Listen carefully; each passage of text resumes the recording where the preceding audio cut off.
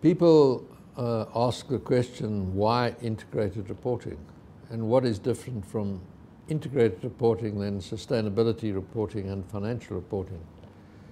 Well, the answer is that back when we did King 2 in 2002, we recommended sustainability reporting, but what companies were doing was reporting sustainability issues in a silo.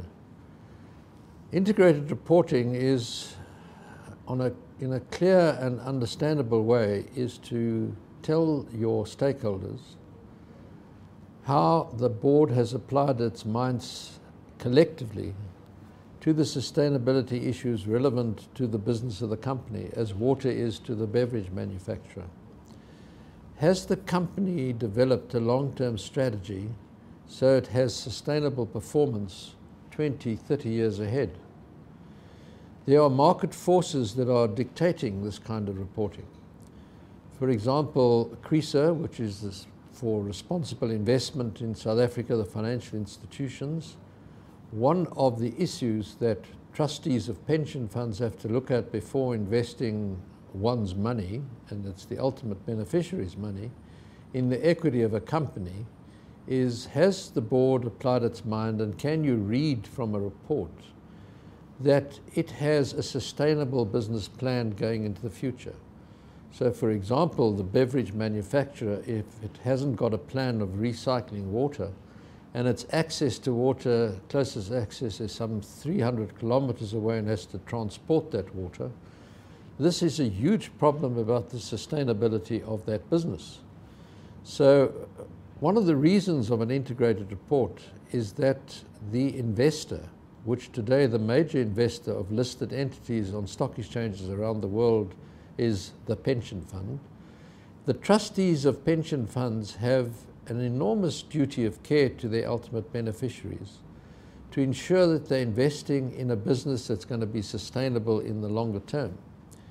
And they cannot draw that informed conclusion just from the financial report or reading the sustainability report or just by a sustainability report which is bolted on to a financial report.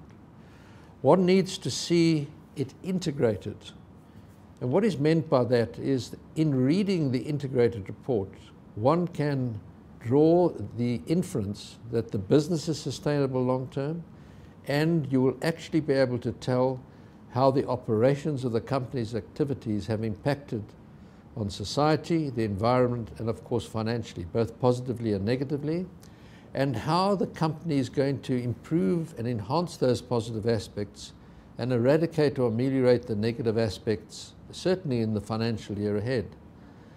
The long-term strategy doesn't mean the company has to disclose confidential information. But let's go back to the example I was using. If the company says that over the next 10 years it's going through a whole process of reusing and recycling water, and it's moving and it's building another plant closer to the source of water, from this the investor can draw a more informed conclusion of the sustainability of that business. Therefore, integrated reporting has become critical, and it is not something that is just unique to South Africa. There are governments around the world that have recognized this, that the planet is in fact in crisis.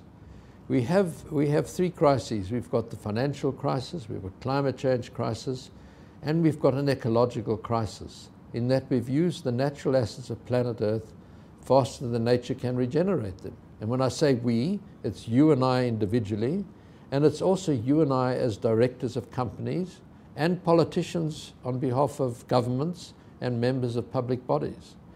We've used the natural assets of planet Earth as if they were at no cost. We have to start, if there's such a word, monetizing these issues.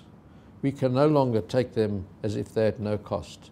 They've become critical to sustainability of society.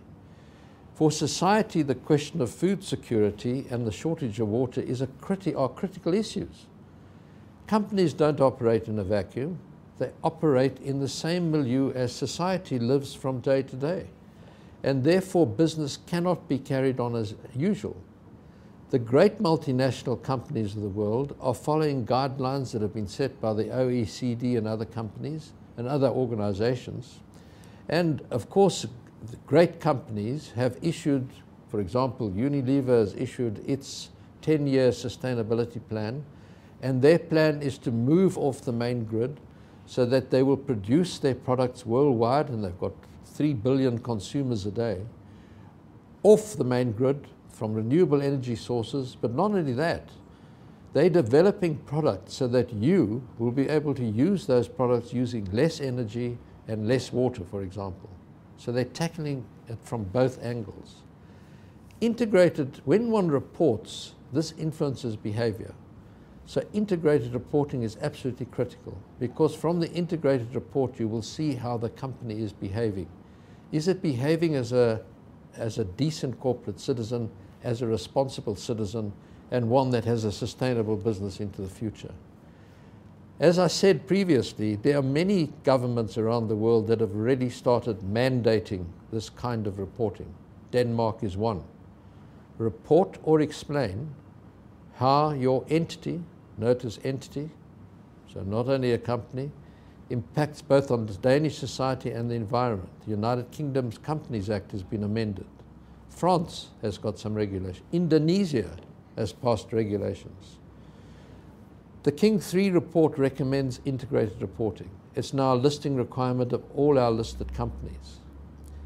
The JSE has been lauded around the world for being the first, but we're not going to be the first much longer. Other companies or other stock exchanges starting to join. The World Federation of Exchanges has acknowledged that the JSE has adopted the correct course, and it's on the agenda for the meeting of stock exchanges in October. At the World Economic Forum, which is on the 27th of January, the redesigning of corporate reporting is being discussed with world leaders. So there is, as it were, a tsunami coming. History teaches us that corporate reporting has changed when there have been great global events and global crises. And especially accountants are aware that corporate reporting has changed when there were great global events such as the Great Depression, the corporate scandals of BCCI and Maxwell in the United Kingdom, Enron in America. The crises at present are much deeper and much greater. The ecological crisis, climate change crisis. The financial crisis will pass. Capital will be restored, but natural assets once spent cannot be restored. So companies have to learn to make more with less and have to carry on business as unusual. And we as stakeholders need to read reports to make sure the company is doing just that. Thank you very much.